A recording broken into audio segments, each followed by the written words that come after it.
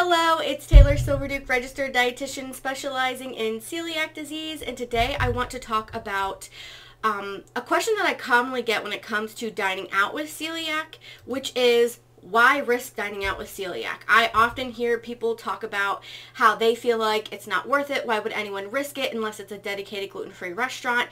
And I think it's important first to always respect someone's personal decision on what they will and won't do with celiac.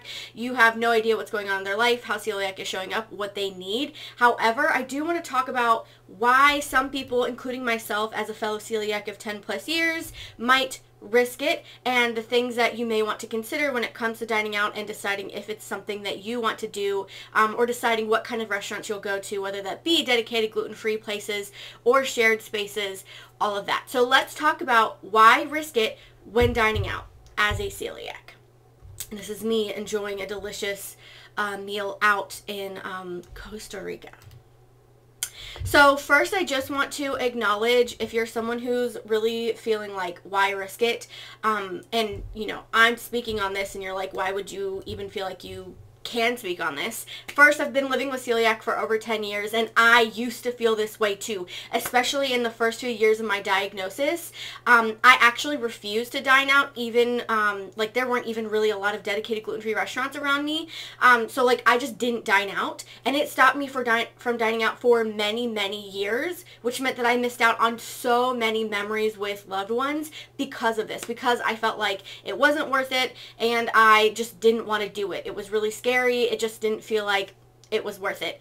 And it did, honestly, like, it did keep me safe. I didn't get gluten from restaurants during those years because I literally avoided it. But I am bitter about that because of everything that I missed during all of those years. And because I wasn't given the help that I needed when I was first diagnosed to be able to know that I could dine out and know how to do that as safely as possible. So I want to acknowledge, like, I can totally see where people are coming from when they say, why risk it? Or they decide like it's not worth it.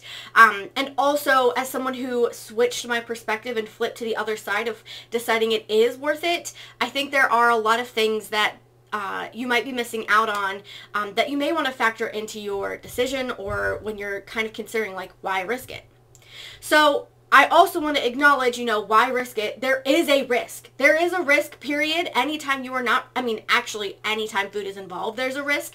But that risk does grow when you are not the person who is preparing your food.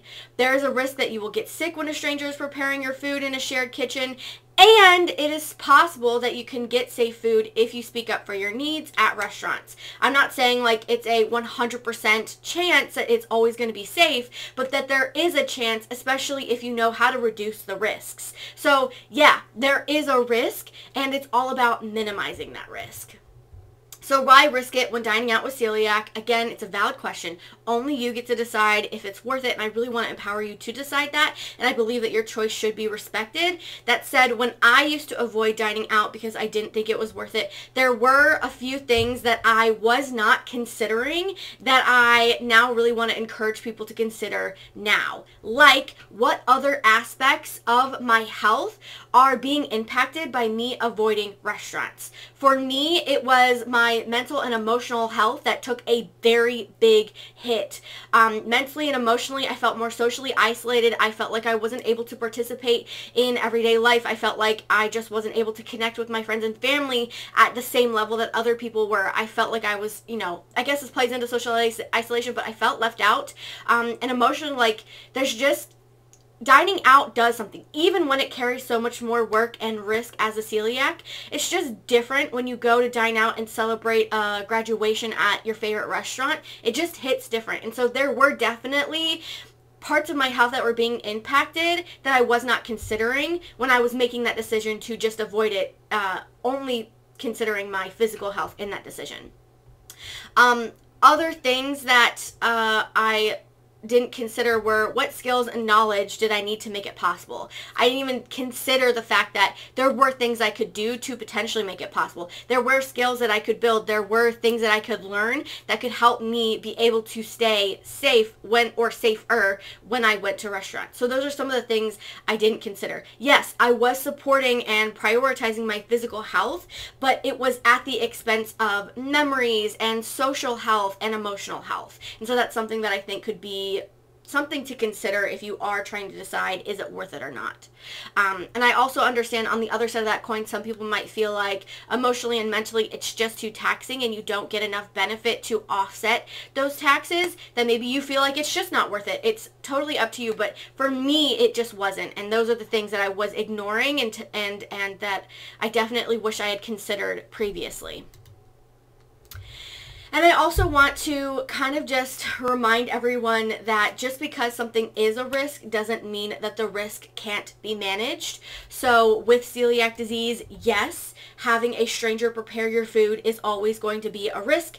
Even just having anyone else prepare your food will be a risk. That does not mean that that risk can't be managed. When it comes to managing celiac disease and staying celiac safe and avoiding gluten and cross contact, there is never going to be zero risk in a gluten-centered culture, in a gluten-centered food system.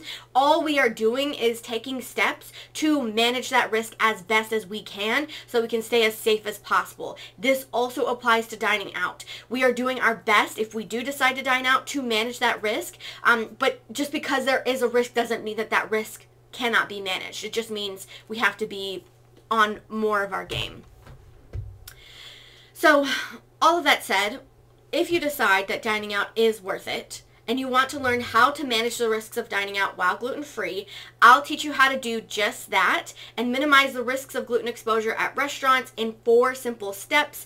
Plus, I'll give you scripts and examples to make it as simple as possible in my gluten-free dining course. So this is my self-paced dietitian and celiac made course designed to help you learn how to dine out in 4 simple steps so that you have 4 points where you can bail or decide that the risks are able to be managed and move forward. So that's 4 chances for you to be like, something's not right, I'm going to leave, but also 4 chances for you to really make sure this is going to be a safe option for you, that you can really help reduce and manage those risks.